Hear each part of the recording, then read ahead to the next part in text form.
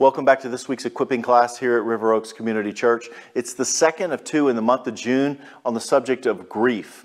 Last week we had Danny and Jenny Parrish share with us their experiences with Grief Share Ministry as well as their personal testimonies.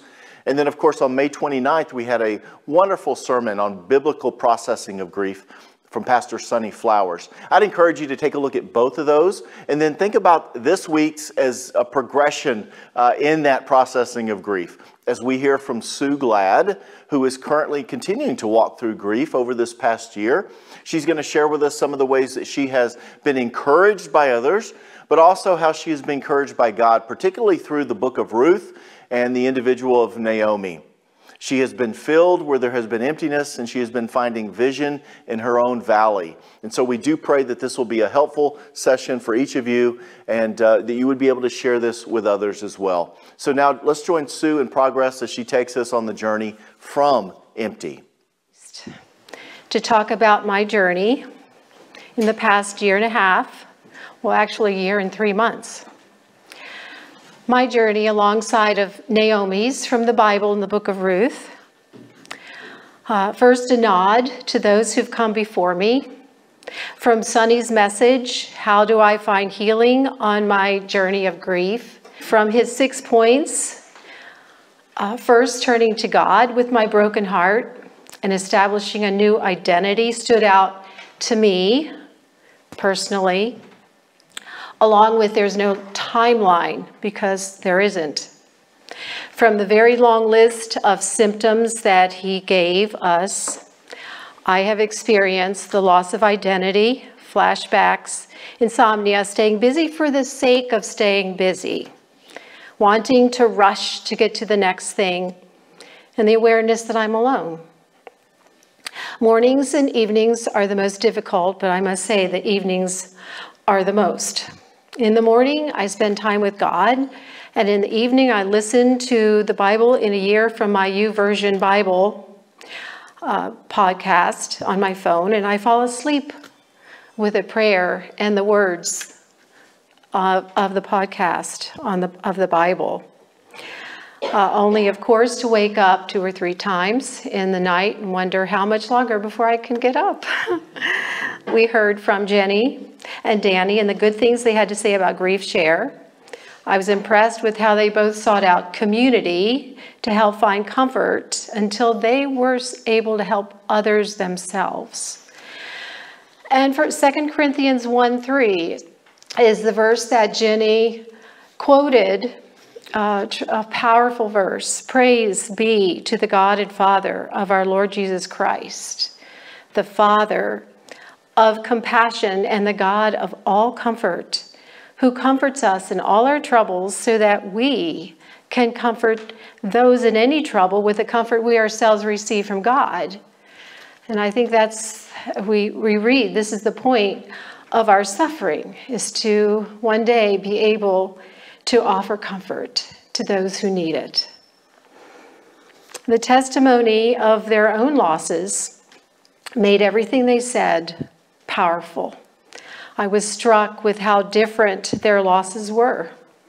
Jenny's brief marriage shattered in the gas stove explosion on the mission field in Guatemala, and Danny's suffering to see his wife succumb to cancer for all those years, or over many years. These were their empty places. From the book of beginnings, God fills empty places. In the beginning, God created the heaven and the earth. Now the earth was formless and empty. Darkness was over the surface of the deep, and the Spirit of God was hovering over the waters. God shows up to fill empty earth with his divine presence. It comforts me that God promises to fill empty places in our loss, whatever our loss is. The deeper the loss, the greater the need for that hope and future that Jeremiah 29:11 talks about. For I know the plans I have for you, declares the Lord. plans to prosper you, not to harm you. And another translation says disaster, not to bring you disaster. Plans to give you a hope and a future. And yet when we're empty, we feel that we have suffered disaster. It's a very common experience. Grief involves the feeling of empty. I'm indebted to Nancy Guthrie. In her Bible study, God Does His Best Work with Empty, in which she points out how Old and New Testament narratives show how God fills what is empty.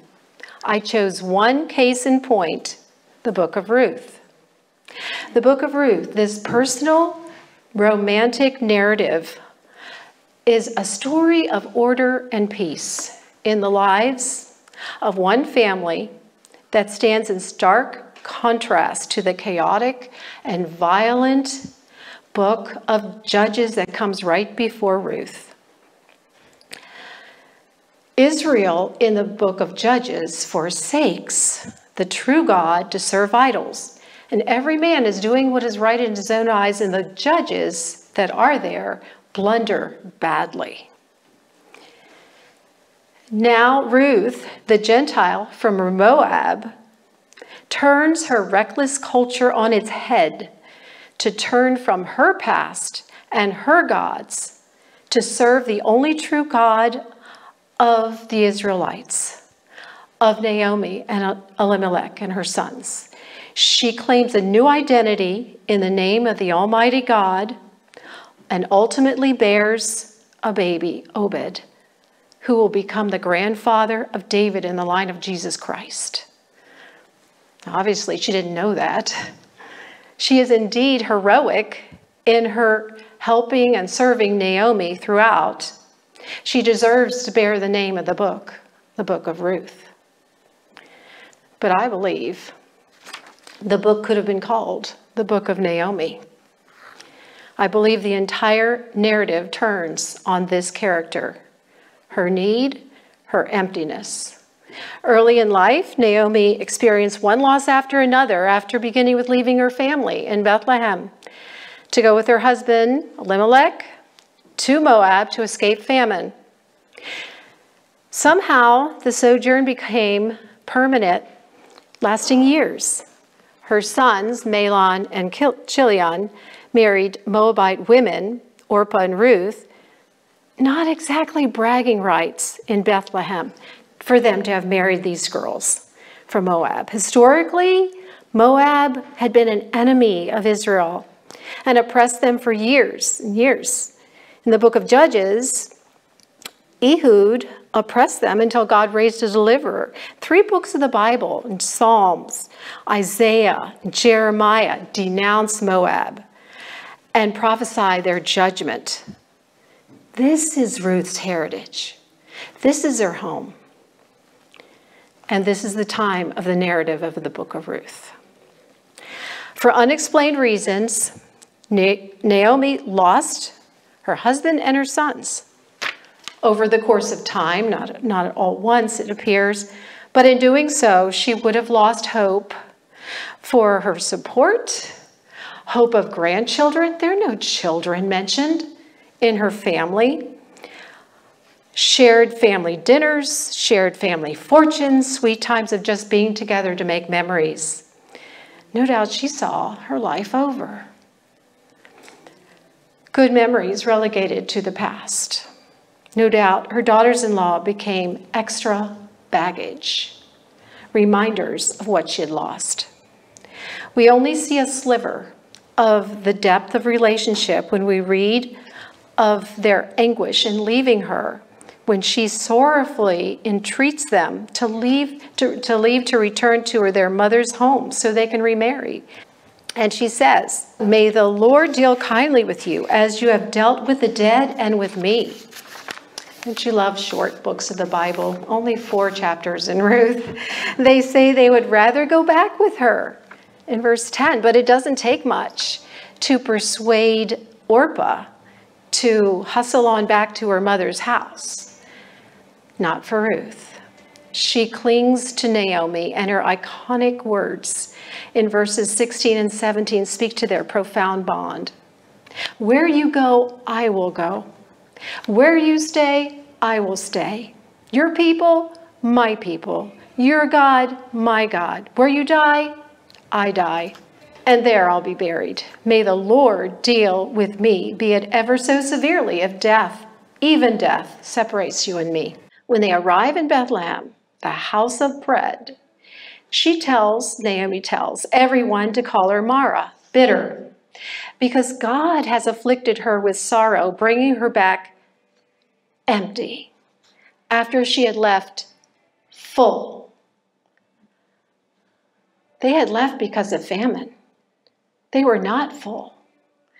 But in Naomi's mind, because she had her family, it did not matter how much stuff or even how much food they had in their homes. She recognized that she was full at that time. And whether it was a mistake or not for them to leave and go to Moab during the time of famine in Bethlehem, who knows? But God is sovereign over the big and the little, and she comes back with Ruth. She blamed God.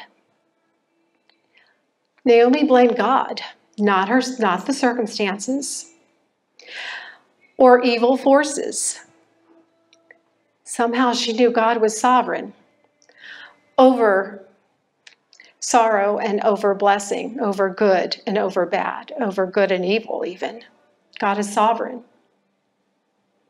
I remember when Kevin went to see his first blood test, PSA, after many years, and when he came back, and when we found out that his PSA was soaring high, he said, you know, the last physical exam I went to, the doctor never even tested my PSA. If he had caught it then, I would not be in this situation. Crying over spilt milk. It was over. It was like we trust that God is sovereign even over that happenstance. Empty is exactly the word to describe losing someone you love. Whether the departure is abrupt or the tortuous end of a long illness, empty is empty. Bitterness may be a part of our experience, may not. But I know its tall green cousin named envy, who rises up to notice how full other people's busy lives are, busy families and marriages, and makes you feel exhausted, deflated, sad, physically weak, unmotivated. I felt these things. On March 19th, 2021, after almost 48 years of marriage, I lost my husband, my beloved husband, Kevin Ingram Glad. Born February the 7th, 1952, almost 2 years younger than I, big man in stature and personality and character and faith. He filled every room he walked into. He was loud, talked with his hands, perennial jokester. He was not quiet and gentle, like me. And if he didn't turn you off, he completely won you over. His heart was as big as the ocean, and he possessed the rare skill to include everyone he was around in personal conversation with him and include everybody around them, while he retained the status as the life of the party, of course. He filled every fiber of my life. I grew up after I got married. I learned to enjoy many things I would never have imagined or even wanted. In the short life of 22 years before getting married. Snow skiing, jet skiing, motorcycles, hunting, shooting guns, golfing. I did that. When I say learned, I mean I was instructed. I was instructed and tried it at least once. But hey, it was fun. Sometimes a couple of times. I have one of those activities left, and I hope I can remember how to golf now. What more could you experience? 12 years of youth ministries in 3 states, traveling to or through 49 states of the United States, Alaska being the last one on our list, which we did not make. The one activity that I will miss and am missing is his love for music, all kinds of music, lots of Christian music, hymns, creative arrangements, but he made sure that we had the best sound system in any house that we lived. Even if it was a humble home, it reverberated with sound. And if you've been in our home, you know how it can reverberate. He was a musician, definitely the musician. He played music, he sang. He was a fabulous singer. And then he, in later years, took up the guitar. And I just loved hearing him play. I just wanted him to practice. Even the dogs would lie down and just be calm when he was playing. And it was just a beautiful time. Between Kevin's death in March and mid-August, only 5 months later, I gave away our 2 beloved English setters, sold our beautiful home on the advice of after getting some good counsel, and moved in with my son and family for the next 8 months. They welcomed me into their home, and I took them up on it. What a blessing. And I'm so grateful for those 8 months to be with their children and with them, and to be able to cook and clean and work myself to death. No. I received a flood of cards, phone calls, visits, favors, incredible outpouring of love from our church, from all of you. I dutifully read the books I was given, and they assured me that this journey is bumpy, and that's okay.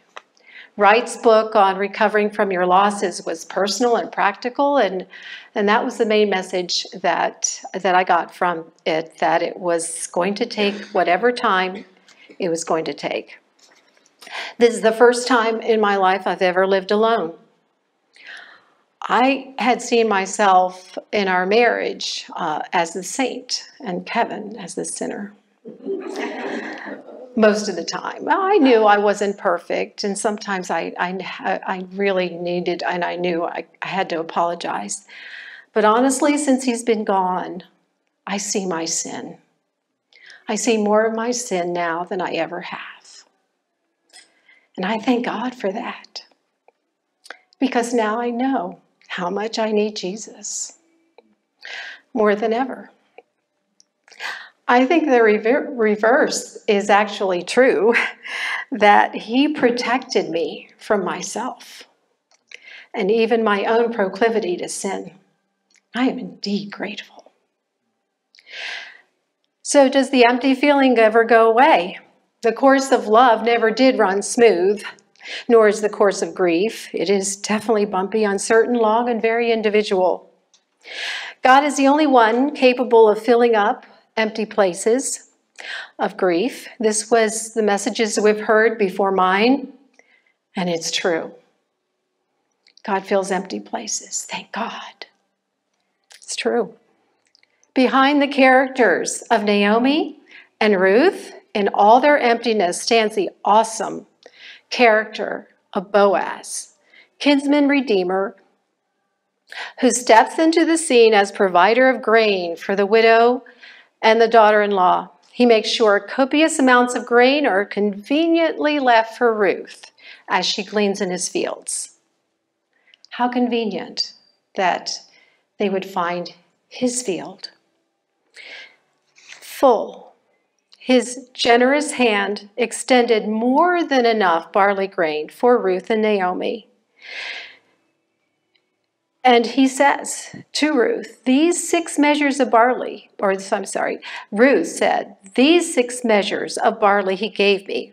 For he said, do not go to your mother-in-law empty-handed.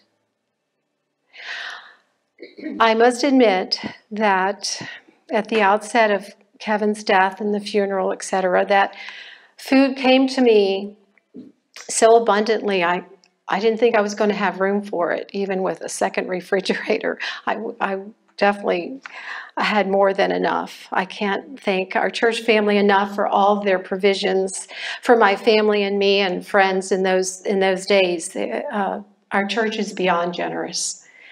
And I must say a word about how supported and uplifted I felt with Sonny's guidance and David Beatty's very present prayer presence for Kevin and me through all the years we'd been at the church and knew that he was declining with cancer, and especially toward the end. David's prayer presence was a blessing and filled our hearts. The last time that David saw Kevin was Tuesday night, March 17th. And it was dusk, and just only the sunlight coming from the windows provided the only light.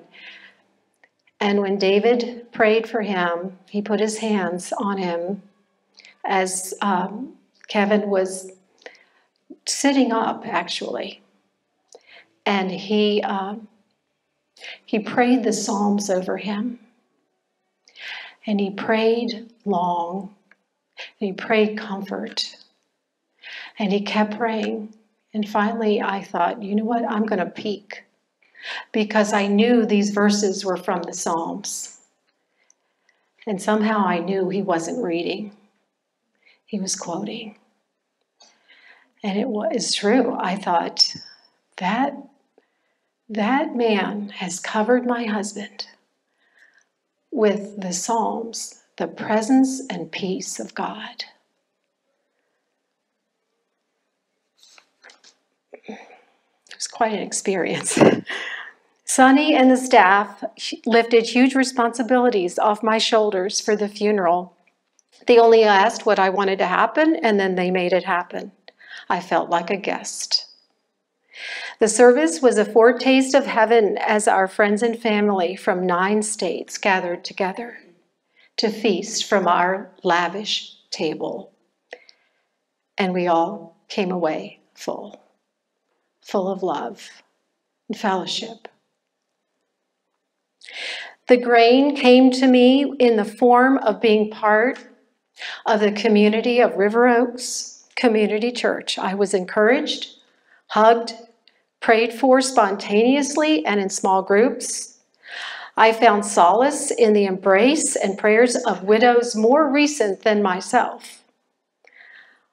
On the anniversary of his 1-year homegoing, I was invited to a luncheon where my friends shared their own special memories of Kevin. They let me shed tears and patiently let me say what I wanted to say, no matter how long it was going to take. And they let me cry. Sonny offered me a look at grief share opportunities, even after several, and they were open to me at that time. Although I've not participated now, I can see the value, more of the value, and of course the community of it being the shared experience is the valuable lesson, I think. I have continued to open cards. And one thing I wanted to say about cards and card giving and card receiving, I remember I could not open the cards when I got them. I had to let them lie there. And then I would just wait for the time when I could open them. And I did. And I thank God for everyone, and just was comforted to know that I was loved in that way. To be given these cards, so many of them. I have them in a box, and they're They're in my living room and table, and I am going to take them out and reread them as I read them probably twice in all, but now that time has passed, I'm still going to take another look. Because these people loved me at a time when I needed to be loved and reminded that they were there. God used Boaz to encourage and confirm God's work in their lives. As he told Ruth, may the Lord reward your work, and may your wages be full from the Lord, under whose wings you have come to find refuge. I'm glad we heard a message about work today. I recognize it every day. I can seek refuge in the shelter of God's wings. He's my God, my Savior, my husband. I'm trying to learn to lean into my grief. For your Maker is your husband. This is Isaiah 54. The Lord Almighty is his name. The Holy One of Israel is your Redeemer. The etymology of the word husband is derived from the Old Norse for occupier and tiller of soil. Its verb form is till and cultivate, to produce good things from the land. What a gift a husband is. What now? I know I need work. I need focus. I need to serve the Lord and others. Calligraphy has done that for me. It's been a means of work, a gift and a burden, as all work is. It offers enjoyment, diversion, opportunity for serving, but mainly, it offers me focus on Bible verses, one word at a time, one promise at a time, for me to find hope in the shelter of the Almighty. And when I set out to write a Bible verse, to script it decoratively, but I start with pencil and plain paper. And I write one word at a time. And then I group the words according to the logical sense of phrasing. And group them so they're tightly bound together. So that I have to go over that first draft, that first writing out, to look at what the words are saying. Are they grouped appropriately? Is there a way I can emphasize words that I need, or that someone who has asked me to do something might need? I can do all things through Christ, who strengthens me. Philippians 4:13. Now that verse is easy to say, well, I can go snow skiing on the diamond slopes, or I can do, all these Olympic achievements, and I know I'd have to train for a little while, but still, really, if I can do all things for Christ, then through Christ, then that means all things, right? So when you look, and when I reread that Philippians, only 4 chapters,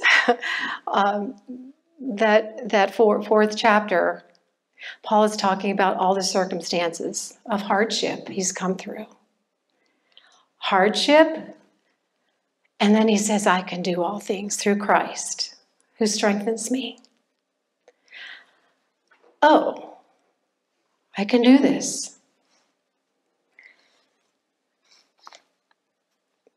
The person that asked me to do this verse for them, to write it out, someone in our church, stands alone at the top of the line. Can do underneath. All things underneath. Not bigger than can do, because can do is bold. At the top is quite bold, because we're talking about my life. I can do.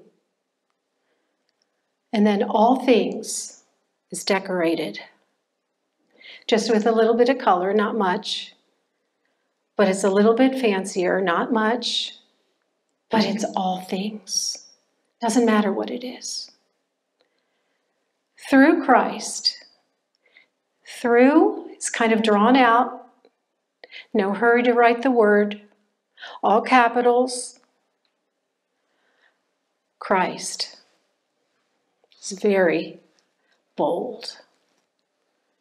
Christ is the most bold word in the layout, but not in size, only in decoration.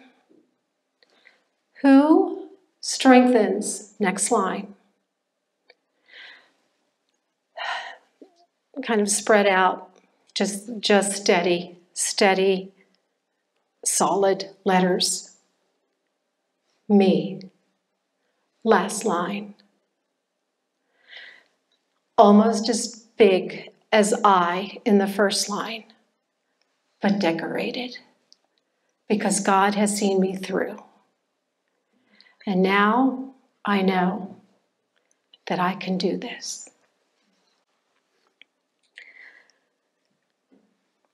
God offers rewards for anything we do in His name. I was glad when Sonny mentioned how Shirley Little found new work as a court advocate for the youth in Winston-Salem.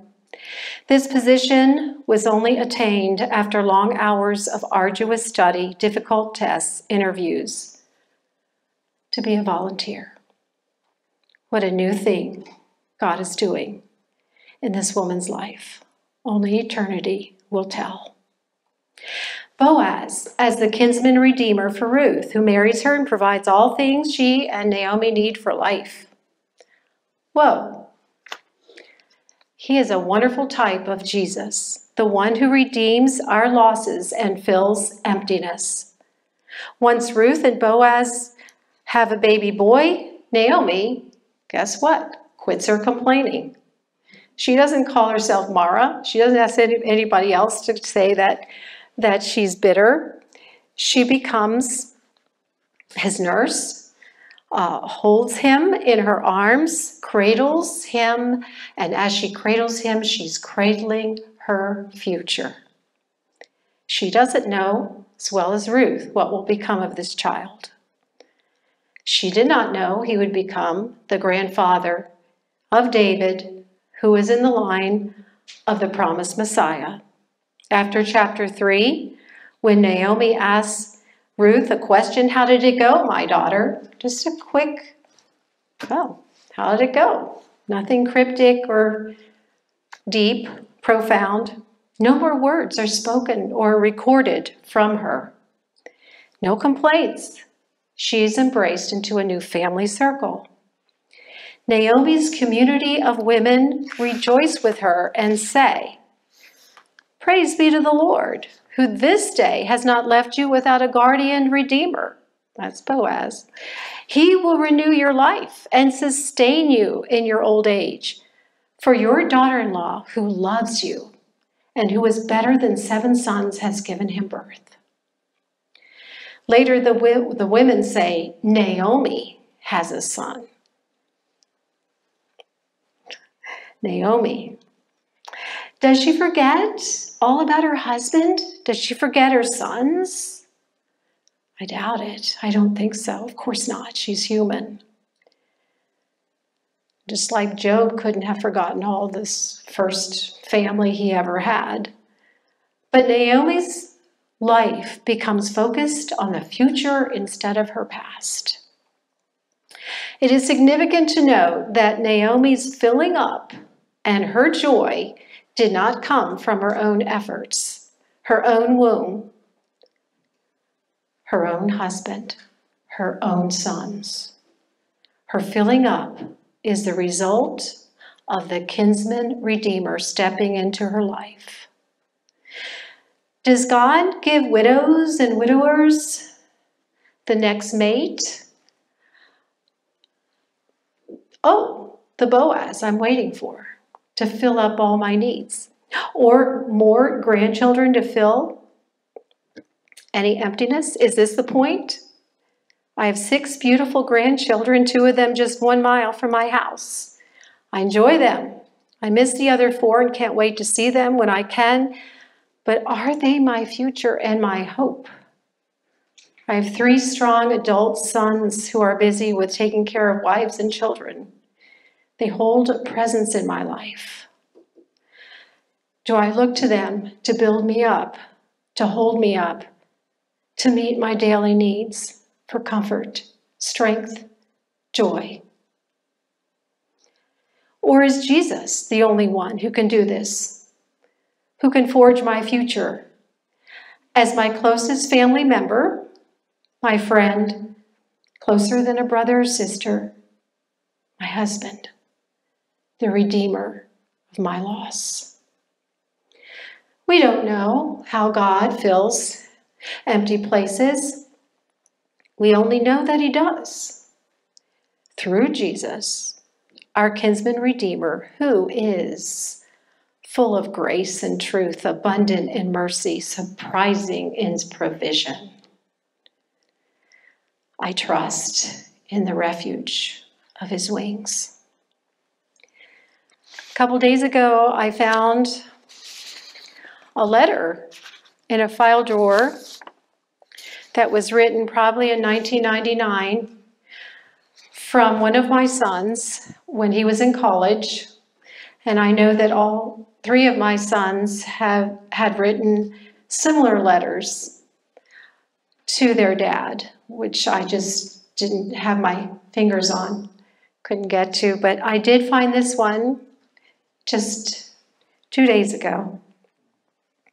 And he talks as he's thanking his dad. And on Father's Day, I think it's very appropriate just to look at a few excerpts. It's rather short. He says,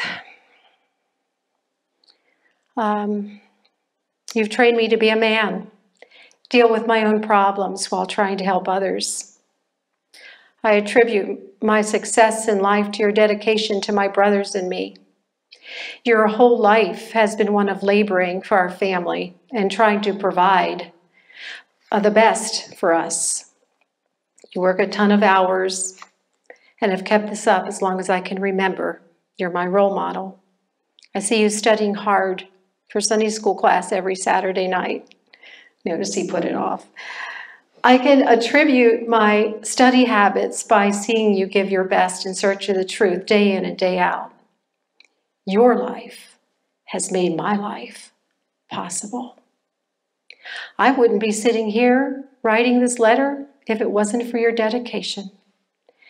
Thank you so much for giving your life for mine. The passage in Philippians chapter 2 comes to mind when I think of your willingness to give of yourself. I love you from the bottom of my heart. I try my best to heed your words of wisdom for my life. Thank you for giving me the opportunity to be called your son. That's something I can always be proud of.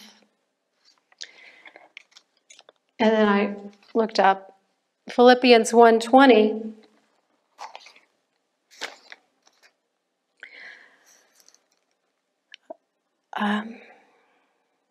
And Paul says, according to my earnest expectation and my hope, that in nothing I shall be ashamed, but that with all boldness, as always, so now also Christ shall be magnified in my body, whether it be by life or by death. And then verse 21, for to me to live is Christ, and to die is gain. And I thought, how appropriate that he would share that verse in 1999 with my husband, who would be gone in 2019.